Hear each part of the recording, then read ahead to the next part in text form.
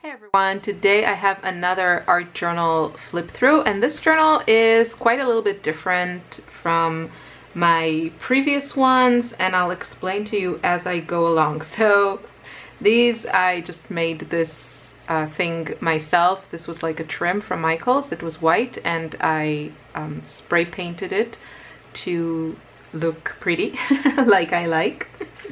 And then this, I already showed this. I made this cover and I'm very proud of it. So it fits an A5 size, and the journal I have here tucked in is the Stillman Birn Beta Series soft cover. I think this one is the 8.5 inches on 5.5 inch, something like that. It's like an A5 size. What do I think about this journal? I have used several Stillman Birn journals. I highly recommend them. In this particular case, with kind of the way that this journal came together, I feel it was a little bit of overkill. This has extremely heavy weight paper. So if you do any kind of, you know, like a junk journal or put stuff in a journal, whatever you want to call it, adding lots of like ephemera and that sort of thing. Sorry about this struggle. The struggle is real. Then I don't think I would recommend this. This journal, the Beta Series, you know, with a really heavy paper, this would work best for people that really do, I would say, more complicated or layered watercolor work. I think if you just do kind of quick sketches, or you like to add stuff to your journal like I did here, I don't think there's a need for this super thick paper. Sometimes it intimidated me a bit, or I felt it was kind of a waste to take this beautiful paper and stick stuff in it and not use it.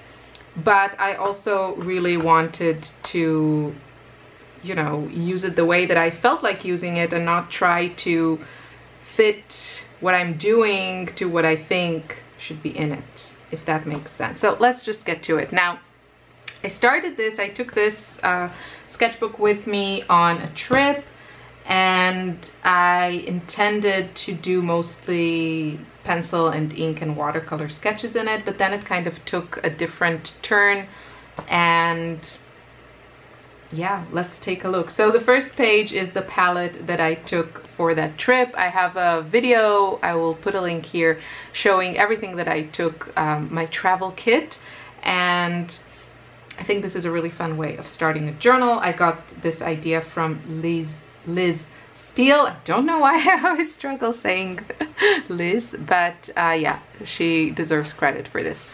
So it started, as I said, as like a daily type of journal, but yeah, some days were just more challenging, and then yeah, I didn't actually sketch daily on my trip. So first day, I had a vegan burger. That's my sketch of it. And then my girl had blue ice cream, and yeah, she liked it, so I painted that. Second day I spent with my best friend in Tel Aviv, and this was like a very loose kind of sketch of this beautiful flower bed that they planted in the middle of this square next to one of the major theaters. And this is a little fast sketch of a corner in her clinic. So yeah, she has these beautiful turquoise chairs, and that was kind of my impression of that day.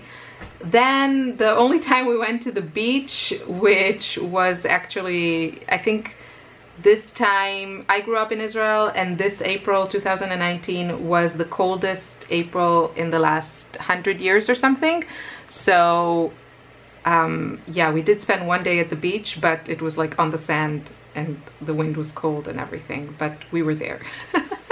So this is a very loose this representation of that beach, and here is my I also want to show you the fails because I consider this a fail.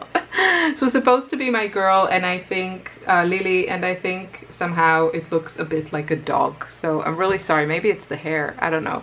But it was just fun to paint, and I just love the way that watercolor flows.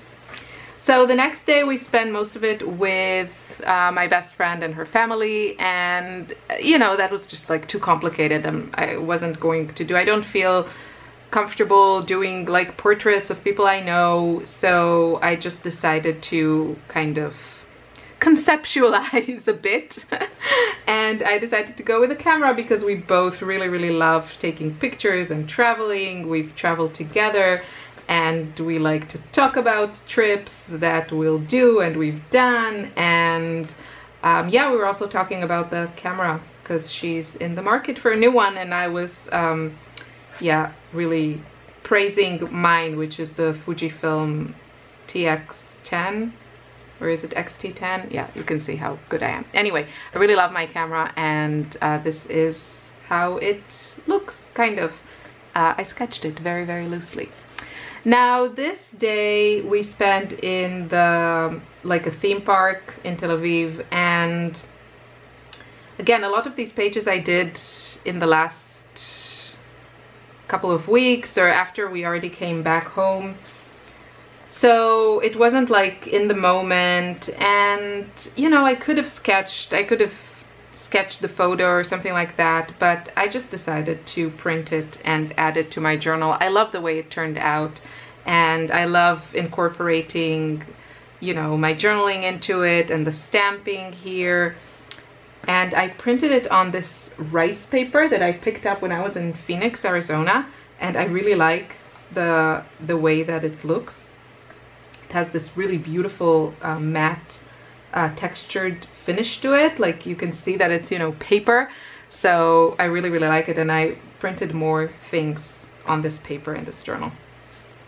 Okay, I am not an urban sketcher by any means, and I wish I would like to improve my skills, but for now these are just two fast sketches of Tel Aviv. Because I didn't stay in Tel Aviv, although by looking at this journal you think I did, but we spent a few days there, and yeah, so this is like the street where we stayed. We stayed one night in a hotel, and then this is where we got our breakfast. Again, I printed it on this same rice paper, and then here I also ran it through my typewriter. So I added my typewriter after it was printed. Obviously you could do this in Photoshop. Also these, like, I just added actual stamping. I stamped on it, but you could do this also in your editing software if you don't have stamps or you don't want to.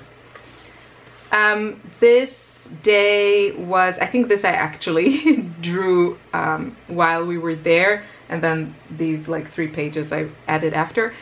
I went with Ella, my daughter, to this shop where you can paint these beautiful ceramic dishes, and then the next week or the week after you can pick them up because they, you know, they glaze them and they bake them, and I could do this every day. We had so much fun there. So I had this one cup with a rainbow that I actually still don't know how it turned out because I sent my parents to get it. We had to leave before it was ready, but we had a lot of fun there, and I was just like playing a bit with color. The next day we went to an exhibition in the Children's Museum in Holon. It's a town in Israel next to Tel Aviv. And they have an exhibition about the Beatles. So I just drew some elements of the Beatles to remember that day. And obviously I have journaling in every day. Okay, here started a little bit the rough patch of the trip. My mom got sick, like with a cold, and then I got sick, and you know, we had my 2 girls with us, and the days were just kind of long and intense. So yeah, to improve my mood, I signed up for this online class that kind of focused on color, and I just practiced a little bit. And this is the cat that my parents have, and she was a little bit insane at the time that we were there. So again, this was just, I had no mental strength to actually focus on journaling, so I just played around with color. And here I messed up the days because I stuck this down and this actually wasn't the next day. This was the next day, so forgive me. And I went to my hometown to visit a friend, and I just journal about it, and there's some hidden journaling here which I typed on a typewriter. And this is like some pattern paper that I got in a store in Israel. This is just like this glassine bag that I had. And then these letters were also in that paper pad that I got in Israel. So I added some journaling, super, super simple. And then this was the last day when we flew back from Israel to Austria.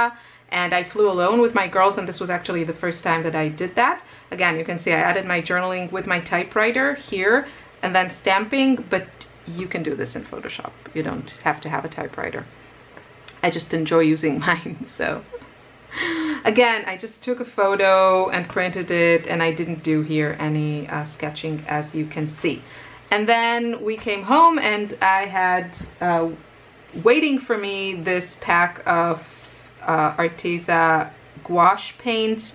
I wasn't sent these paints. I know everyone have been getting them, but I bought this from my own money, and I just started playing with them, so I will not express any opinions just at this time, just because I haven't used them enough to really decide what I think about them. This was just playing with some colors. So you can see that from more of documenting, like a daily documenting, memory keeping, sketching type of thing, it kind of moves on to somewhere else. And I think mostly because we just came home and then we're back to daily life and routine, and I just didn't feel that this daily documenting thing worked for me. So yeah, this was a horrible, horrible attempt at painting some wisteria paints. This was the day that I received these vintage pastels tin from Prima. Yeah, I can't say I'm too crazy about them. I played with them a little bit, and if you want to see like a full review, then leave me a comment. It's one of those palettes that, you know, they're not versatile, which I didn't expect them to be, but I don't know, I feel like some of the colors could use just a little bit more punch to them. But in the meantime, I sketched it. So here I was playing with gouache, and there's quite a learning curve. I was playing around with it. It was really fun. It's very different. I like how easy it is to work with them, and that I can use all my watercolor brushes and I don't have to bring acrylic brushes. But yeah, I'm not sure, and I don't like how this turned out. This was fun. This I did a sketch of my bookshelf.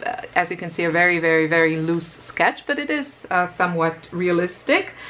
And basically I have like one big major, okay, I have a couple, but this is the one where I keep all my books in my studio, and it was a huge mess, and I kind of KonMari'd it from Marie Kondo. Yeah, I don't know why I pronounced her name with a French twist to it. Marie Kondo? I don't know. She's Japanese, right? So yeah, whatever. Anyway, I arranged the whole thing, and I really kept all the things that I enjoy and want to have and want to keep and spark joy and all that stuff. And then I painted it with really pretty watercolors. Obviously, it doesn't look like this, sadly, with beautiful watercolors. And then I kind of wrote what I have in every shelf. But this was really fun to make. And then I played a little bit more with some gouache. And yeah, I like the colors on this. I'm not too crazy about it. This was just some paint tubes and journaling. And then here I chickened out or lazy. I was super lazy and I just added, I had this paper, I think this is Ray Missigman, I want to say. I got a bunch of like these sheets of her work in this like journal kit that I got like years ago, and I never used them, and yeah, so I really liked how it looked, and that's it, and it's there. And then this is just a few sketches, and this journal, actually I started it like, I don't know, a year ago or something, with a couple of these sketches, and I never really fell in love with the journal, so that's why I kind of started over on the other side. So I hope you enjoyed this. Again, the journal, I think if you want one for watercoloring, this is a really, really beautiful one, but I think I prefer their Alpha series, which has heavyweight paper, but this is like super heavyweight. The Alpha series is not as heavy, but it does buckle more. This one doesn't buckle at all. It is really, I think for a journal, it's really kind of the best I've seen with how heavy it is and how well it holds the paint. I also recommend checking out Jackson's Art Supplies. That's where I get most of mine, but I'm sure other websites have it. You can get a sample of all the papers that Stillman and Birn offer, just the paper in their journals, and you can try out and see what you like, because I do think their range of journals and the quality is really fantastic. So it's worth finding a system or a series or a size or whatever that works for you, because they are beautiful. I definitely prefer the soft covers to the hard covers, and this size is very cute. I really like it, but I kind of wish I had the Alpha series. So yeah, that's it. I hope you enjoyed this video and have a crafty, arty day. Bye.